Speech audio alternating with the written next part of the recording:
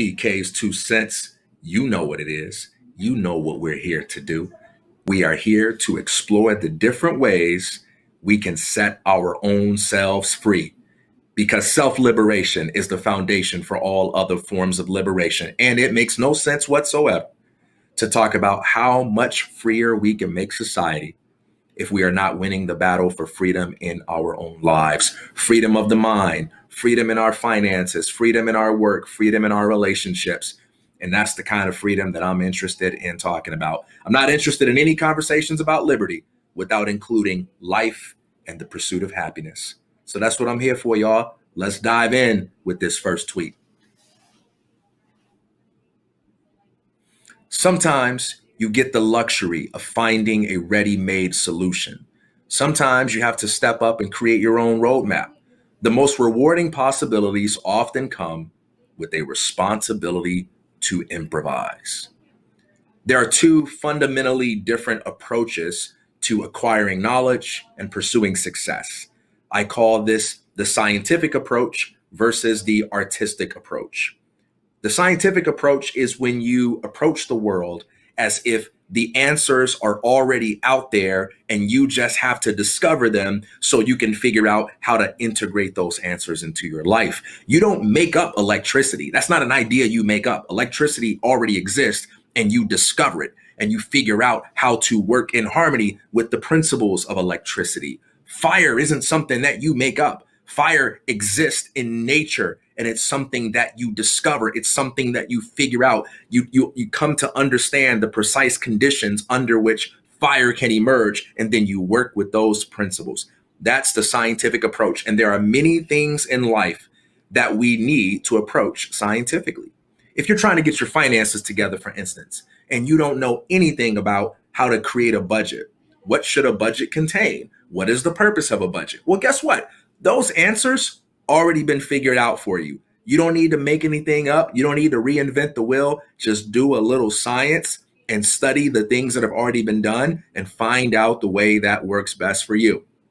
Many things in life benefit from the scientific approach. What's the work that has already been done? What are the conversations that have already been had? What are the answers that already exist? And how can you discover them so that you can bring your life into agreement with them and create improvements?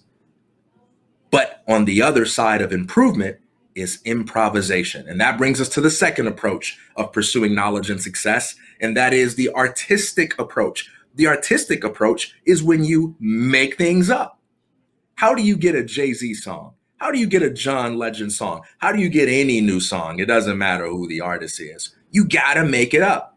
You can't approach music with a purely scientific mindset of saying, hey, I'm gonna go listen to all the other songs that have ever been composed, and then I'm gonna just repeat what's already been had. No, it doesn't work like that. You've got to come up with something new. You've got to come up with an unprecedented rearrangement of melodies and harmonies or something along those lines. That's called improvisation, when you do more than just study the past and use what has been invented, but when you invent something yourself. You can't make art without that capacity for improvisation.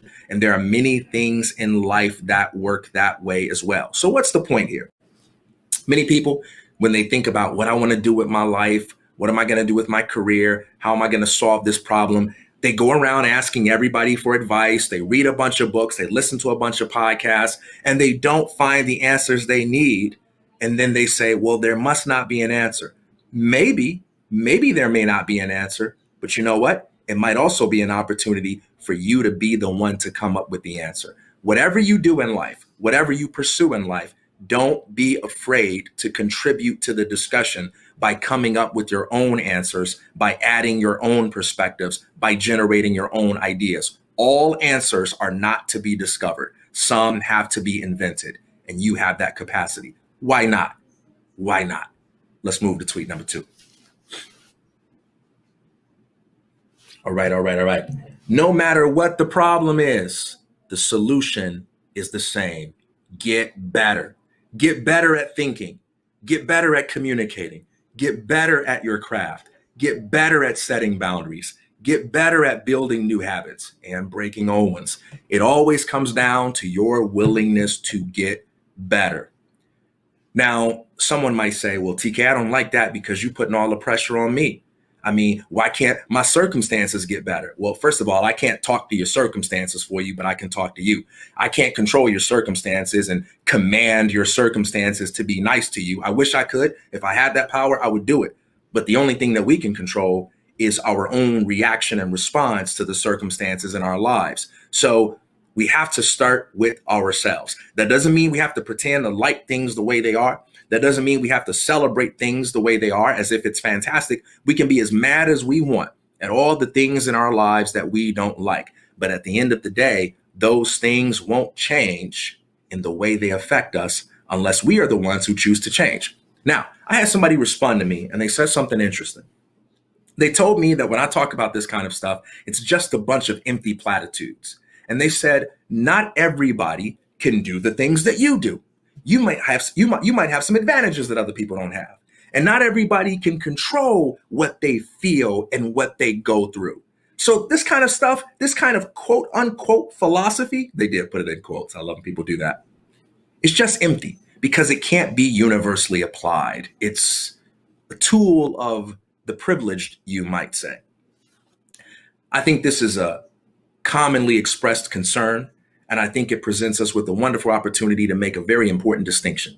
There is a difference between preaching a philosophy of limitlessness and preaching a philosophy of agency. You do not have to have the ability to do anything in order to have the ability to do something. We cannot choose our feelings and circumstances at all times, but we can always, without exception, exercise some choice to decide how we're going to take the resources and abilities that God has given us to make the best of our situation. But TK, your situation might be different from somebody else's situation, and they may not have the options as much as you have. And here's what I say to that. Never, ever, ever deny your own possibilities in life just because they are not equal to someone else's. It's not about being equal. It's about being optimal. I may never be as rich as Elon Musk. That is not a good reason for me to refuse to create a budget, for me to refuse to learn about investing. I may never be as physically fit as David Goggins. That is not a good reason for me to refuse to go to the gym. It's not about being better than other people. It's about being 1% better than my past self, bit by bit, every single day. So when you see problems going on in your life that you can't control, you don't have to be able to look at that problem and say, I can do anything about it. You just have to recognize that you can look at that problem and say, I can do something about it. You don't have to be all powerful in order to be somewhat powerful. And don't underestimate how far you can take things by being somewhat powerful. No matter what it is you're going through, you have an opportunity to use those battles and those difficulties and those challenges to help you participate in your own evolution. And when you get better, your experience get better, because you can never have an experience without you and the quality of consciousness that you bring to it. All right, y'all, that's a wrap. That's a wrap. If you enjoyed the show, be sure to click that like, be sure to subscribe, be sure to comment. Let me know if there's anything you want to hear me talk about in the future, and share it with a family member or friend. Say, yo, check out this TK's 2 cents thing. It's hot. Check it out. All right, y'all. Peace.